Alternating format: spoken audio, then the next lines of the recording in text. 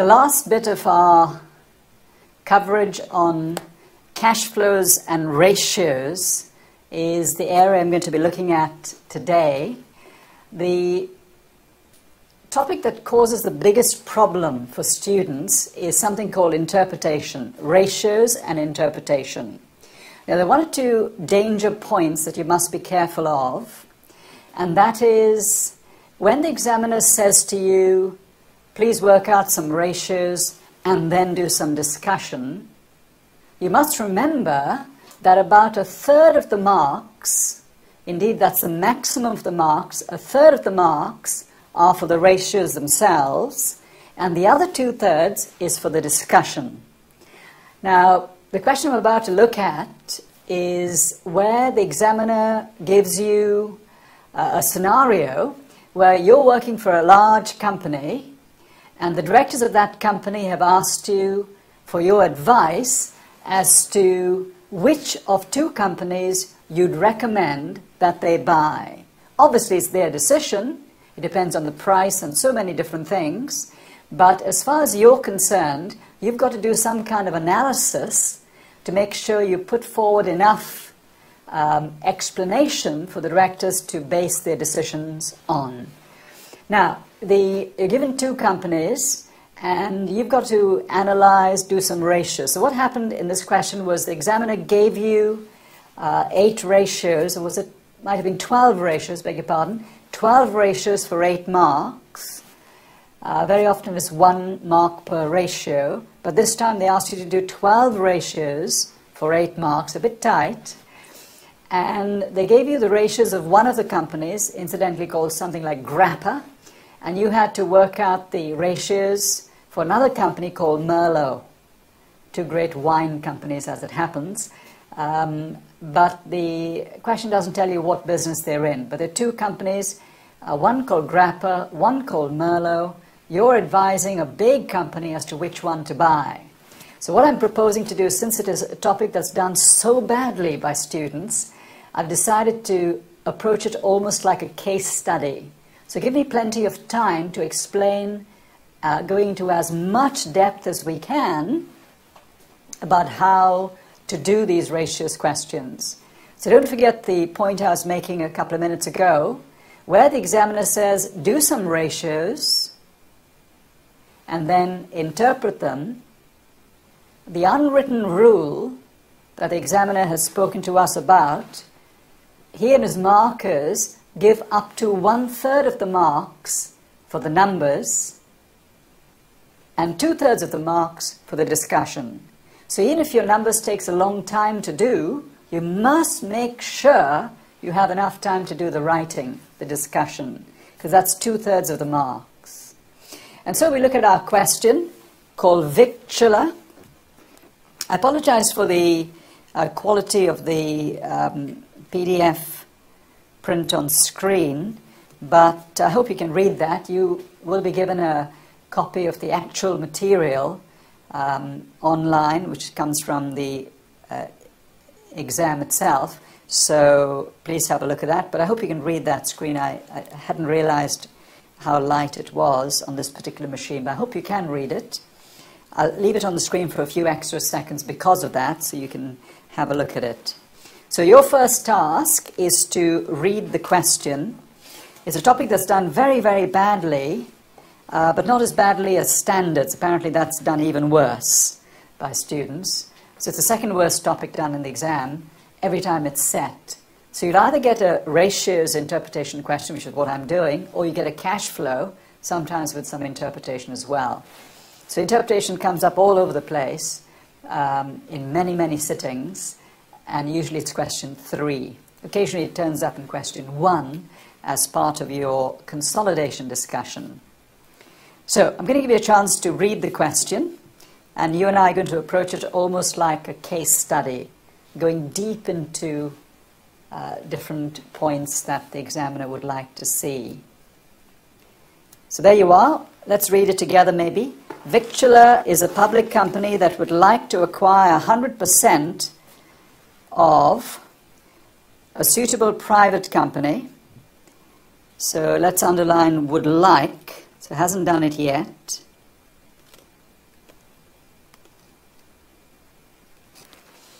100% of a suitable private company, so it's a much smaller company, you see.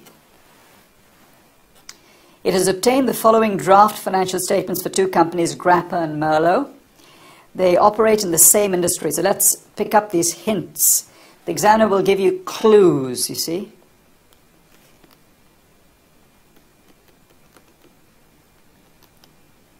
Clues from the examiner.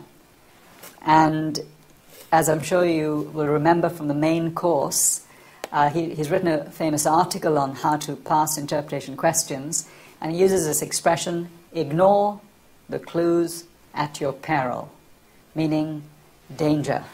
So if you ignore the clues, you lose marks. If you pick up the clues, you gain marks. It's as simple as that. So look out for clues. In the same industry, so they're comparable, and their managements have indicated that they would be receptive to a takeover. Better underline that. In other words, they will not resist the takeover. They may be nearing retirement or whatever, and they want to sell at a good price for whatever reason. So you've got a question called Grappa and Merlot. There's revenue, cost of sales, gross profit, operating expenses. Incidentally, what is the operating profit around here? Is that 1260? So that's the operating profit. And similarly here, I can call that 2000 as operating profit. So nice to just be aware of that, because as you know with ratio analysis, we have this famous topic called, the famous ratio called return on capital employed, and you must be careful to pick up a profit, some suitable profit. Usually it's operating profit, profit before interest and tax. So there you are, operating profit, profit before tax. The income tax expense, it's possible that Grappa has spent a lot of money on non-current assets and has claimed capital allowances. And so the taxable profit has gone down, which is possibly why the income tax is so low. On the other hand, if they were providing deferred tax, one would imagine the extra capital allowances will cause more deferred tax, and therefore you'd imagine that the income tax would actually be somewhat higher. But there you are, a lower figure than Merlot. Profit for the year, much the same. That is, of course, profit after tax, roughly the same. And if you note the dividends paid during the year, so let's highlight the word paid. Paid during the year is 250 and 700. So would you agree that Grappa has retained more of its profit for reinvestment to safeguard the future, whereas Merlot seems to be giving away 70% of its profits as dividends. So can I say on the right, near Merlot, smaller retention, you see?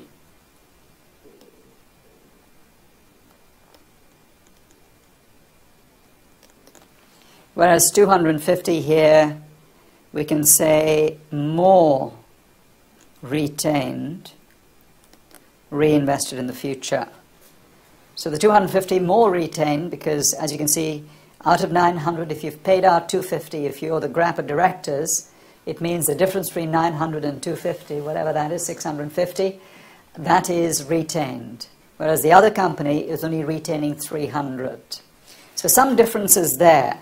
The other thing I thought I'd point out is if your company called Victula, who you're advising, seeks to buy Merlot, they're taking on a company that's something like 70% bigger than Grappa. And surely that causes problems in itself, because if you've got a much larger company, you have many more issues to deal with, many more staff. Do you have the capacity, the managerial capacity to cope with things like that? So something that is well worth mentioning to the examiner is 20.5 compared to 12,000. If you take the 20.5 and if you divide it by 12,000, you will see, of course, that it's 70% bigger.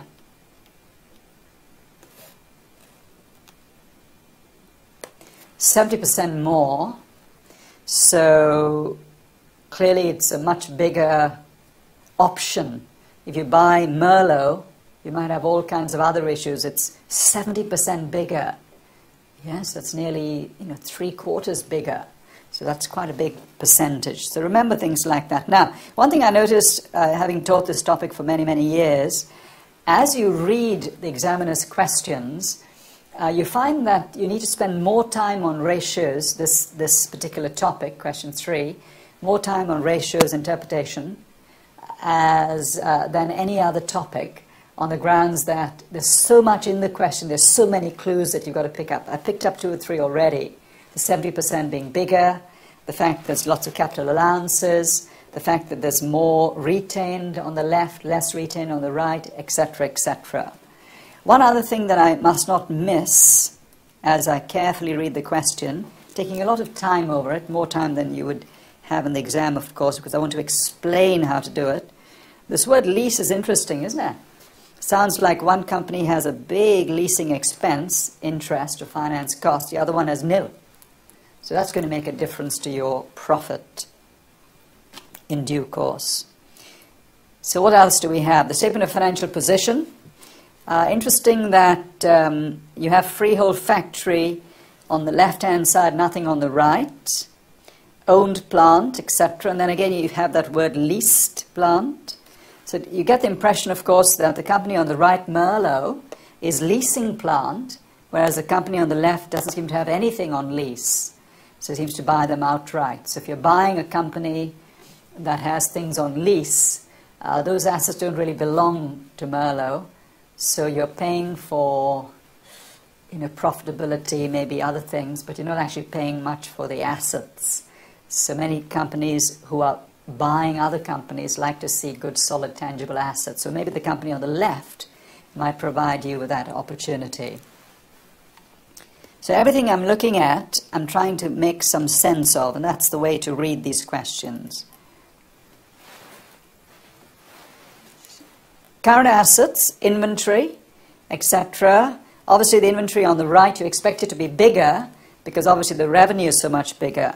More needed to service larger sales revenues. So you're selling more, the company on the right, 70% bigger, we were saying. Trade receivables, bank's interesting, isn't it? That is interesting.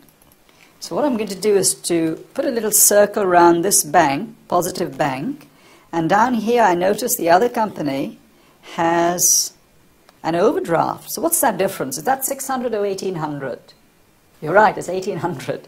So what we're saying here is that it's 1800 worse off Merlot than Grappa. So very often when you buy another company, sometimes the banks will say you've got to guarantee the overdraft, or it may be part of the investment strategy to do so. So be careful. If the victular directors were to buy Merlot, they're taking on board a big overdraft as well. So that's worthy of note. Bit of point of caution later. What else? Going back, equity shares of $1 each. Always underline those $1. Property revaluation reserve. That's interesting. Notice the company on the left, Grappa, actually revalues its property. So I suppose I could say that the freehold factory, without the 900 property revaluation, would have been 3,500. So 3,500 plus the revaluation is presumably how they got the 4,400. So the revaluation is the move from cost to market value, fair value usually. So bear that in mind. One has revalue. That's going to make a dramatic difference to the ratios, as I'll explain in due course. So plenty there to go on. Anything else to mention? 7% and 10%. That's a big difference, don't you think? The 7% company and the 10%, they both have borrowed 3,000, but one can get away with a 7% loan note. The other one has to pay 10%. It could have something to do with the credit rating of Merlot. Notice Merlot has an overdraft already, And so if it seeks to borrow more money through loan notes, it may be expected to pay more interest because the person lending the money to Merlot may top up the interest rate for risk. Because if you have a huge overdraft already, and often the overdraft will be secured on property and so on, the person making the loan note investment in the company may feel that the overdraft, the bank might have first call on property in case the company gets into trouble. So that's probably why it's 10% rather than 7%. So another clue from the examiner.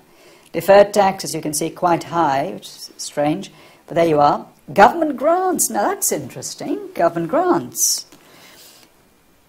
Grants seems to be 1,200, and lower down here it's 400. Now, if you remember when we did our IAS 20 grants, there was a rule that said you had to split the grant at the year end between what is a current liability within 12 months and what is beyond that. So you can see here the non-current is 1,200 and the current is 400. What that means, of course, is the 400 in the next 12 months will be transferred to the income statement as a credit, usually reduced from cost of sales, next year. And similarly, for the next 3 years beyond that, you'll have 400, 400, 400 coming back to income statement or being credited to income statement, representing the grant, of course, for years to come. So it seems like there are 4 years of 400 each, and of course that totals up to 1,600. So how does the government grant work? The government gives you a chunk of money, a big bit of money, as a refund for an investment in freehold property or plant, provided you're in a certain area where they seek to encourage investment. So the government gives you almost like a refund of cash. I just wonder whether the receipt of that cash has actually helped Grappa's bank balance. What do you think? I wonder if you can pick that up. Let's go have a look. You notice there that we've got 1,600 at least coming from the government, plus something obviously for this year. And I wonder whether that has contributed to Grappa's better cash and liquidity. It's got money in the bank of 600. I wonder whether the company on the right, Merlot, because it doesn't have grants. I mean, grants are cash, aren't they? So I wonder whether part of the reason why Grappa looks to have more cash is that they simply got it from the government. Yes, as a refund of the investment. So these are the kinds of points we've got to make later. Otherwise, the other interesting point, of course, is there are 2 finance lease obligations. As you can see, there's something there, and there's something here, you see. So I suppose one could say that the finance lease in total is 3,700. And so we read on. Take your time reading it. Certainly on this tape I'm going to take a lot of time to explain as deeply as I can. On the second page you realize this is a serious question. Both companies operate from similar premises. Now what does that mean? Many people will read that and say, yeah, so what? Similar premises, so what? But what you need to do is to go back and say, what does this mean? Why has the examiner given us that hint? So let's go back and have a little think about it. Freehold property for Grappa, 4.4 million. For Merlot, nil. So I reckon nil means you're renting the factory. Would you agree that'll make an impact on your profit? Because if you own the factory, let's say Grappa on the left, you'll have some depreciation on buildings. That's fine. But if you are renting the factory, imagine what it must cost to rent a factory. Whole premises, you're renting the factory, you're renting the land, you're renting everything that represents the factory. So obviously, if you compare depreciation on buildings, obviously you don't depreciate land, and then you compare that depreciation for Grappa to the renting by Merlot, obviously the cost of the renting will be much more than just depreciating. So that might make an impact on the profit in due course. So what else does that very revealing second page give us? Let's have a read. Additional details of the two companies' plant are as follows. Owned plant cost. Right, now, let's listen to this. Owned plant cost is 8,000 and the other one's cost is 10,000. Let's flick back to the previous page immediately to see if we can pick up a clue from the examiner. Now, here's a useful point. Are we happy that the owned plant is 5,000? These are all net book values, of course. Carrying values after depreciation, accumulated depreciation. So if you agree that the plant cost on the second page 8,000 and the net book value is 5,000, would you agree the accumulated depreciation must be 3,000? So let me move to that second page and see if we can write something down. Clearly the accumulated depreciation must be 3,000.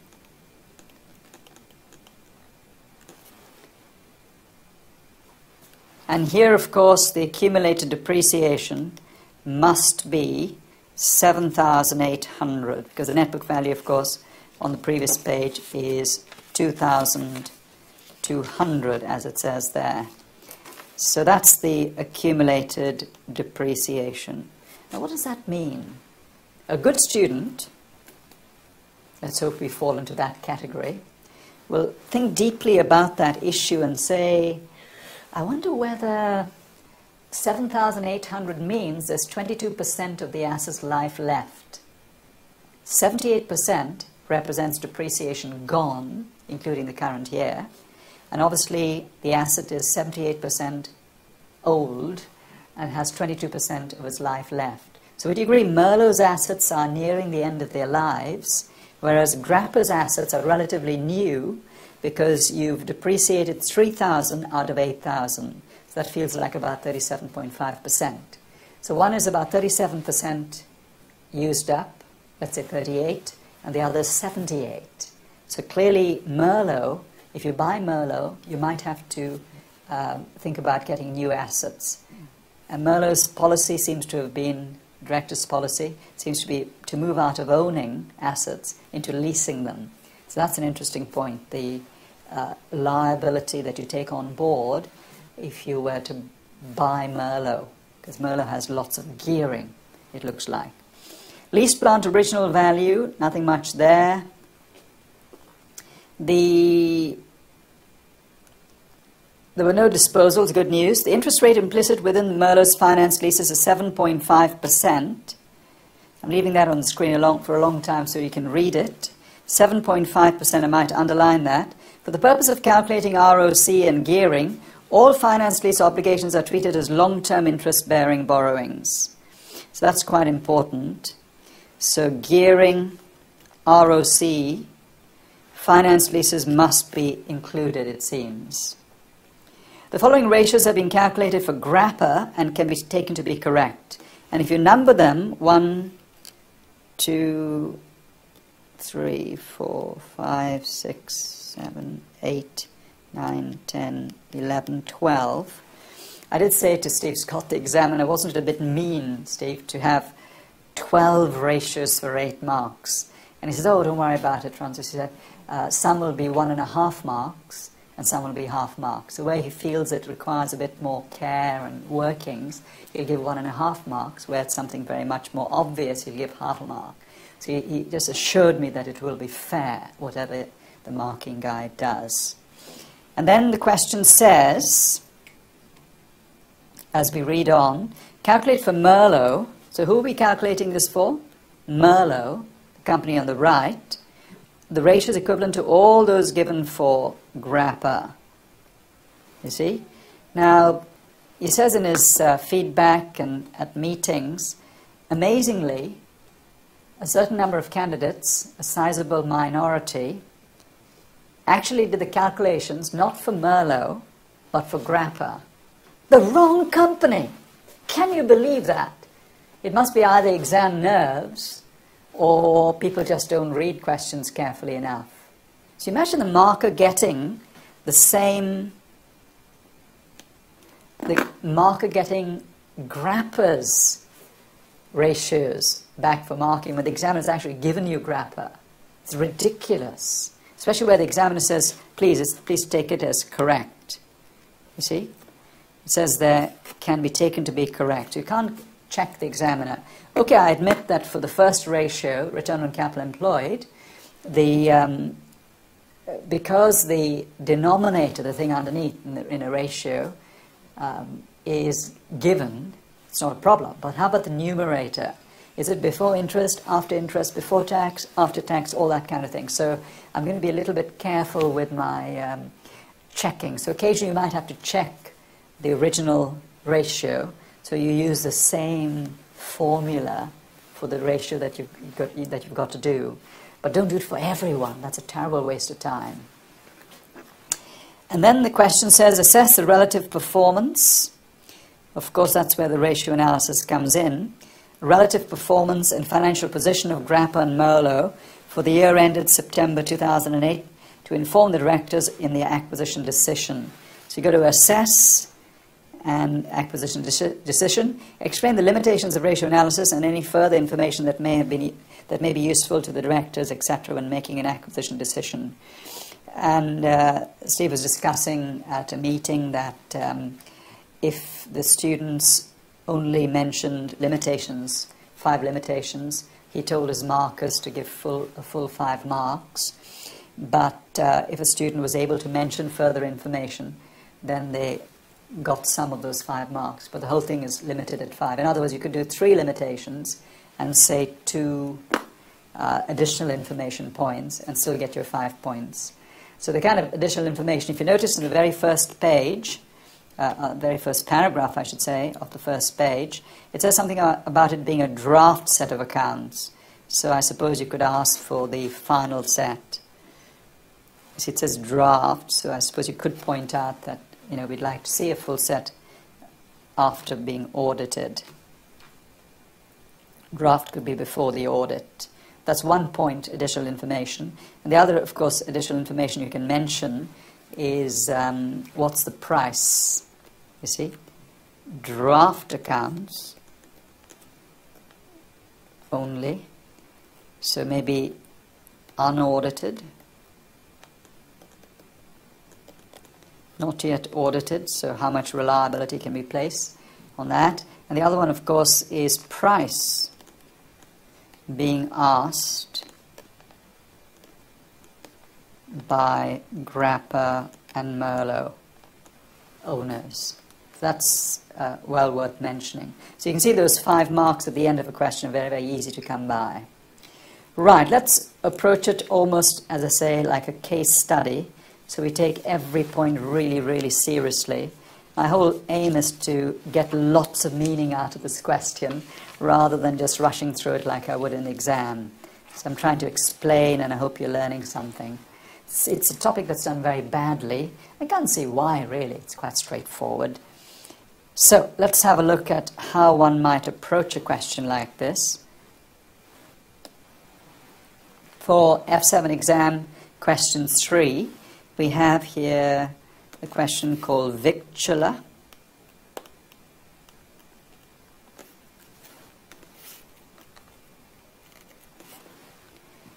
And the question says, calculate Merlo's ratio. So I better say that.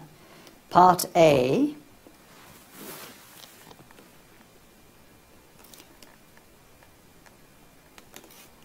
calculation of Merlo's ratios, dollars.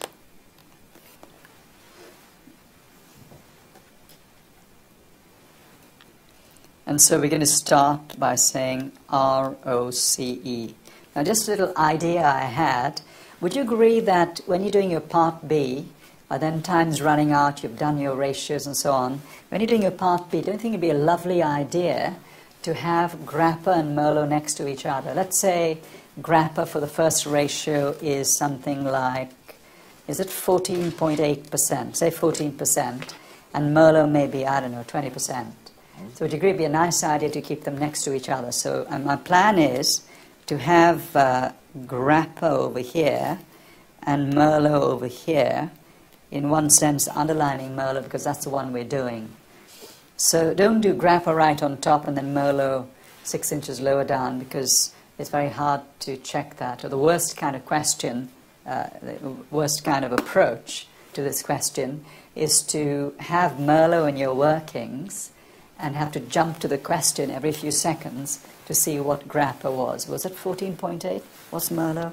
What's 14.8? What's Merlot? That kind of thing. It's very hard to even visually keep an eye on it. So you've got to keep it next to each other because you're doing analysis, you're comparing 14.8, 20%, whatever, which one's better, easier to see things next to each other. That'd be my advice. Otherwise, as I said on the main tape, I presume I did, it's very hard to fail a ratios question. You just have to be a bit quick. But you get 60% almost anything, for almost anything you do. Provided you've done some ratios carefully with a calculator, show a few steps, that's 8 out of 8. And then all you need is another 5 out of the remaining 17. And that's very easy to come by, because you're aiming for at least 13 out of 25. So you can't fail a ratios question. As I say, 60% is yours. If you do a few ratios, make a few comments, you'll get 60%. So it's almost impossible to fail a ratios question. Now, what I thought I would do is to check G to see which return used by examiner, to see which return is used by the examiner. So that's the main issue there.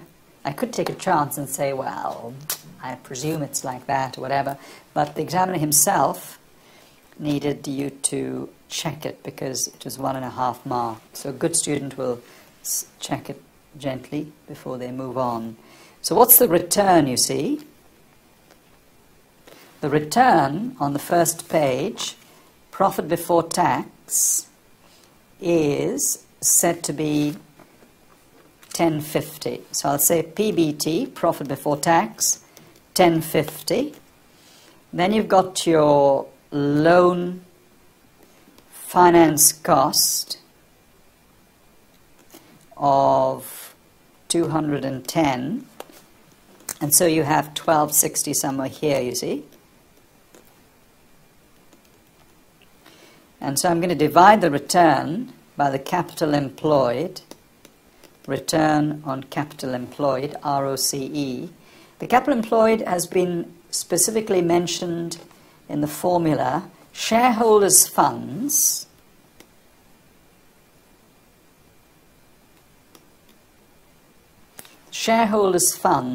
are said to be 5,500 on the first page. To that we must add apparently the loan, which is 3,000, and so that's 8,500. You divide one by the other, you can see there the 14.8. That's when you nervously look back at the question to see what the examiner had done. Oh yes, 14.8, no problem with that at all. So if I take you back to the question paper for 1 second, just to confirm that that's under control, 14.8, yes, it makes sense. Actually got that right, so there's some little encouragement, of course, if you're prepared to look for it. Okay, so that's Grappa's story. That's obviously for Grappa. But what's it for Merlot? That's where the marks really are. So let's start up our friend Merlot. Workings for Merlot. PBT, profit before tax, 1,400. Lease interest, 290. And of course, the loan interest, interest or finance cost, is 300. So if you add them up, you're looking at 1990. You then divide by shareholders' funds, which is 2,800. Then you've got your finance lease obligations, liabilities, 3,200, and if you remember there's also a little 500 somewhere, so that's 3,700 strictly. And of course you have the 3,000 of the loan note itself. So both companies have the same loan note, of course, amount. So if you added that up, 28 plus 32 plus 3,000, of course not forgetting the 500, I believe that's 9,500. And so as you take that upstairs, dividing one by the other, you'll come out to an answer somewhere around 20.9, I believe, 20.9%. Now, sensibly, what I ought to do at the end of that little exercise, if I can just extend those lines down a bit,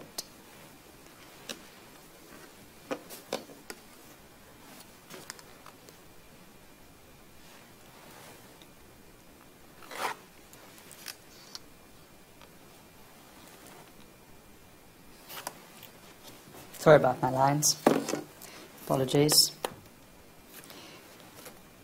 So what we're going to say on the far left is that the Grappa company is 14.8 and Merlot, of course, is 20.9. And so you can make a decision as to which one you think is better. I suppose one has to say the higher the better. So I might give it a little bit of a tick. Now another good idea I find some people doing is just drawing a little line so the marker's in no doubt as to which one you've just dealt with.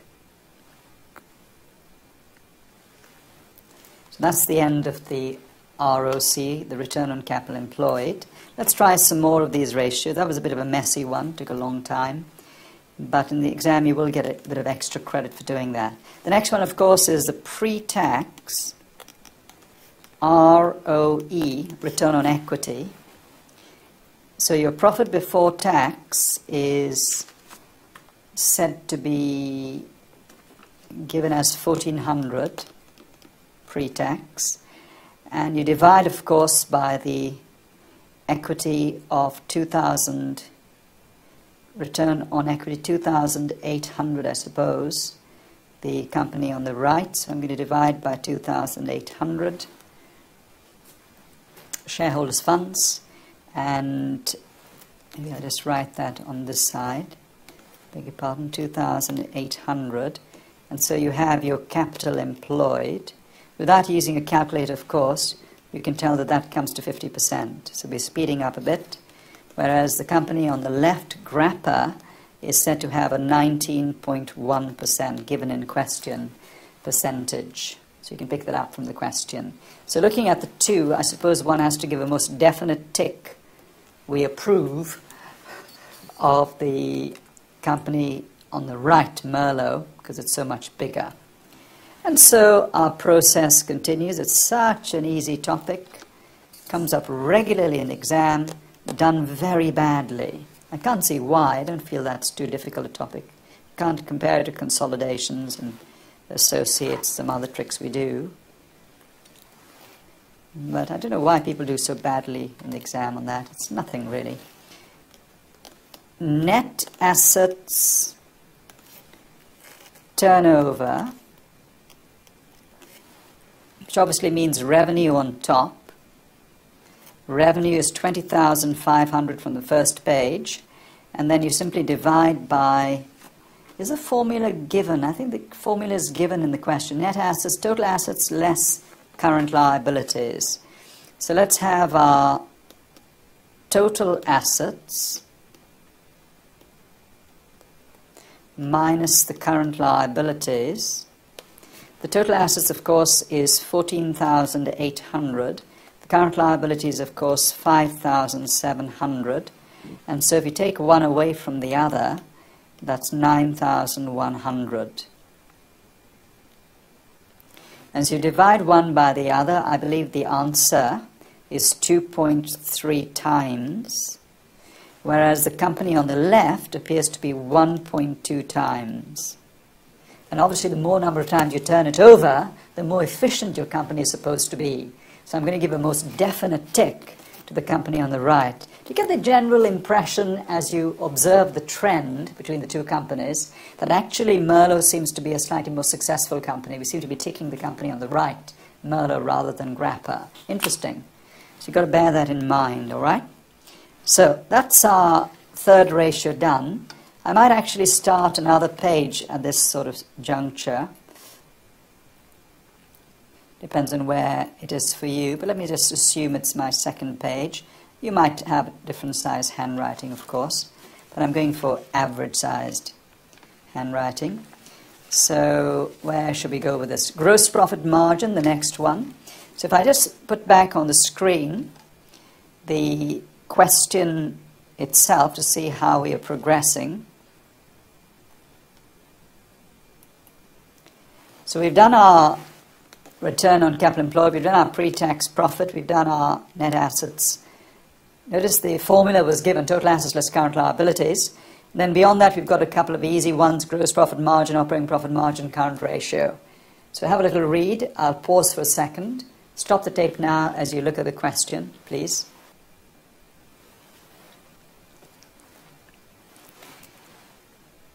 So let's get back, start up our second lot of ratios.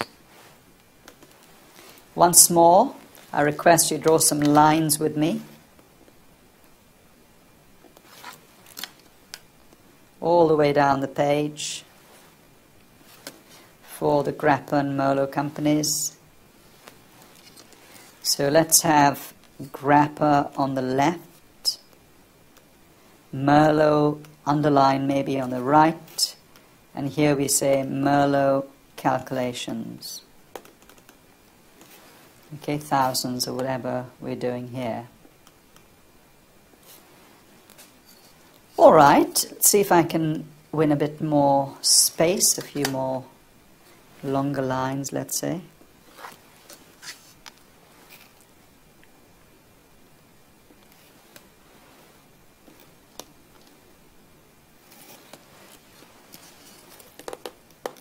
Sorry about those lines, the computer doesn't like me to touch the previous line. So I hope you can read that.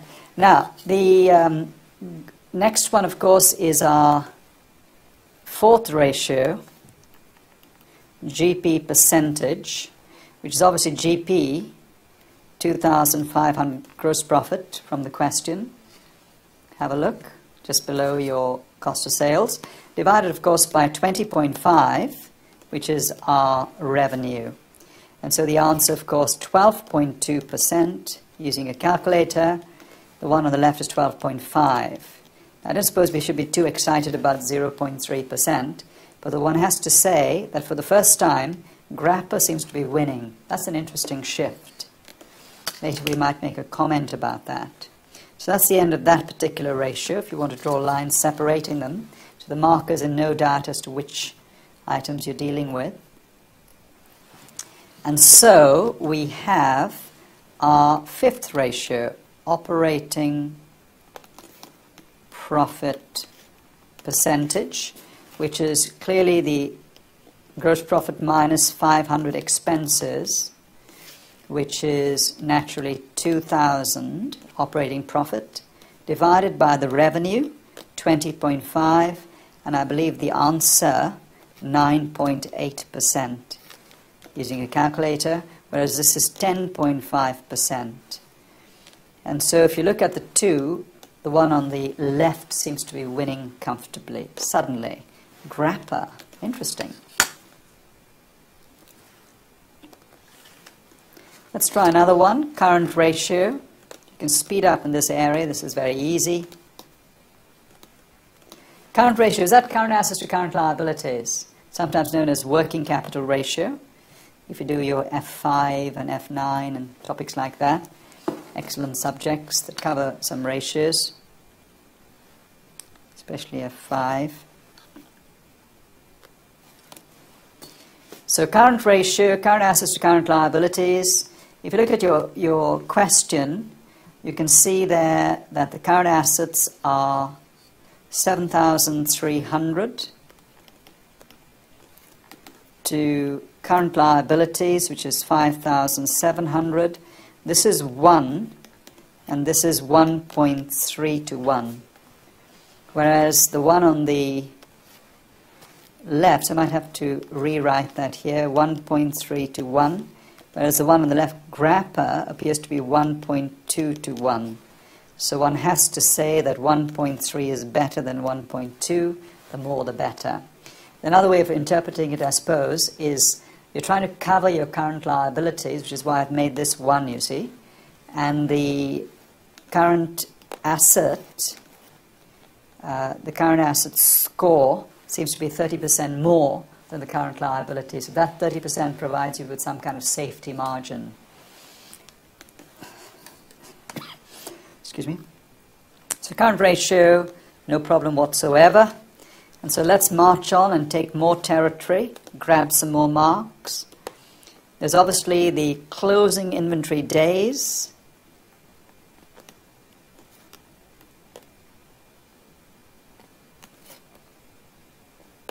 In days, stock holding period, something like that. The closing inventory appears to be 3,600, divided, of course, by cost of sales, which is 18,000. And if you multiply by 365, I believe the answer there is 73 days. The one on the left is 70 days. So out of the two, shall I go for the bigger, do you think? Of course not. The smaller is better. The shorter inventory holding period, the better. Because the longer you keep inventory, the more it might deteriorate, become out of date, yes, subject to damage, etc. But some industries, though, wines, it doesn't really say that this involves wines, but in some industries like wine making, some chemicals, I suppose, the longer you keep it, the better it'll get. Certainly with wines, one can say that. But generally speaking, I think you've got to be a little bit careful with that. I remember an exam question a few sittings earlier than this one, where the examiner said the company was involved in bread making. An excellent question called bread line, available in the revision kit. The company you're taking over, what happened there was, because you're involved in bread, if you had, comparing one year to another year for the same company, if you have 7 days longer stock holding, inventory holding, and you're dealing with perishable goods, foodstuffs like bread, obviously that's not such a good idea, is it? To have bread that's 7 days older than it used to be last year on average. People are not going to buy it because it's too hard for consumption, that kind of thing. So in some industries, the longer the better, but that's quite rare. In most industries, the shorter the better. And certainly, if you have something like perishable goods and foodstuffs, 7 days longer does make a difference, I suppose. And that's the process, really. Such an easy topic. Just keep fighting for your marks. So that's the 7th ratio sorted. Let's try some more.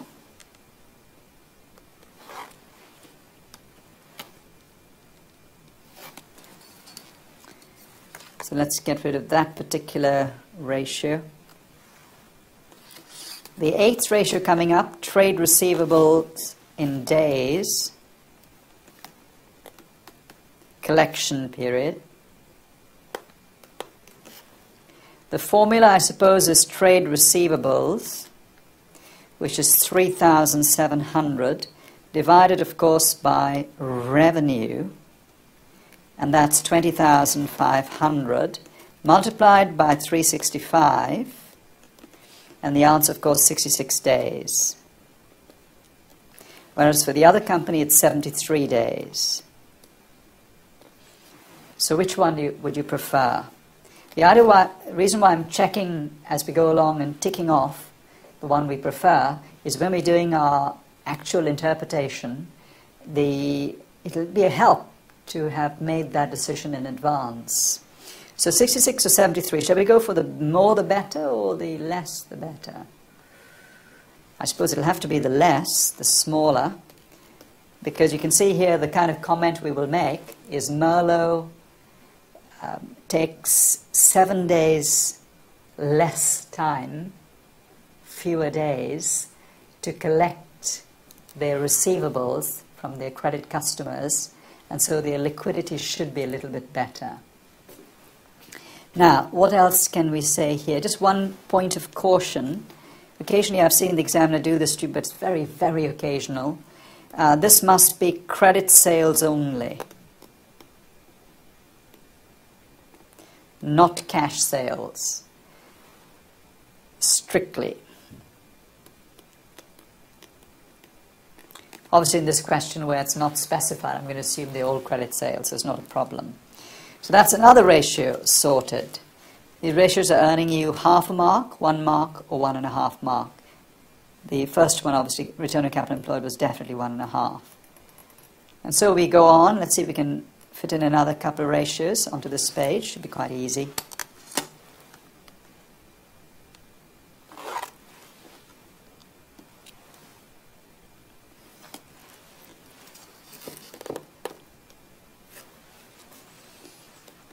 So let's have a look at the next ratio. Perhaps you can put aside the trade receivables in days. That's under control. Then you've got number 9, trade payables in days. Obviously, you've got your trade payable on top, 3,800, and then you have your cost of sales underneath, which is 18,000, multiplied by 365, and you have your answer of, I believe, 77 days. Quite long. Till you compare it to Grappa, and you understand that actually 77 isn't so bad. 108 is taking a long time to... So you can look at it two ways, I suppose. 108 is great in terms of saving cash, not having to pay out to your suppliers, your creditors, your suppliers, people giving you goods and saying to you, don't worry, pay me in 3.5 months' time, 108 days. So in other words, Grappa is taking a long time, is able to take a long time to pay its suppliers, conserving cash, which is why its cash balance may be a bit higher than Merlot's. Merlot, on the other hand, has to pay within 77 days, a whole month quicker than Grappa, and clearly that could have an impact on its cash flow, could be the reason for the overdraft, part of the reason why. But obviously, whereas it's a good idea to take a long time to pay your suppliers, you shouldn't overdo it and lose customer goodwill, or supplier goodwill, I should say. So that's your 9th ratio done. Let's try a couple more of these. 10th ratio is gearing percentage. Now be careful of this one. Many people got this wrong, according to the examiner. I'm going to bring in from the ROCE, you see. From the ROC for Merlot, I'm going to bring in the amount that we've borrowed. So if you're really, really careful, you might detect there. Let me see if I can find this. The 3,200 and this sort of area, 6,700 is what the examiner says should be seen as borrowings when you're doing your gearing. So that's where I'm getting it from. I'll now quickly lift that into my ratio towards the end of the second page. Here we are. The ratio that we're using here is gearing percentage, 6,700 from the ROCE ratio, from ratio 1, ROCE, and then we're going to divide that, of course, by 9,500, which is the total capital employed, if you remember. Let's go have a look. Was that really capital employed? Yep, looks like. And so if you multiply by 100, you find yourself with 71%. Bit on the high side, don't you think? Whereas the other one is only 35.3%. So the examiner did say that he told his markers to accept debt to equity and other variations of the gearing formula. So don't worry about that too much. So there you are. Which one is better? I suppose most definitely the smaller, the lesser, the better. And so let's do a couple more ratios wherever you can fit that in.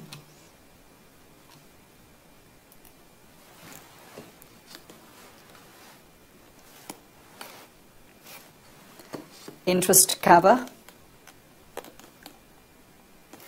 which is operating profit 2,000 divided by all interest, including overdraft interest, finance cost, 600, 310 and 290 from the income statement, and so it is 3.3 times, whereas the other one was 6 times. You can check that if you wish, but clearly the more times the better, the safer the company. And so we come to our last ratio. Take your time over this, as I've showed you there. 12, dividend cover, which is profit after tax, 1,000, divided by dividend, which is obviously 700, dividing one by the other, 1.4 times, and the one on the left, of course, 3.6 times. And the more, the better. So that's our coverage of the ratios themselves. What I need to do on the next tape, of course, is to take you into the interpretation thereof. So have a quick look. That's 8 marks. Quite tight, I have to say, to get all that done in that space of time. But even though the marking is a bit mean on the ratios, it's very generous on the interpretation. So that's where it all balances out. So that's why I'd like you to stop the tape, and we'll pick up interpretation in a few minutes. Thank you.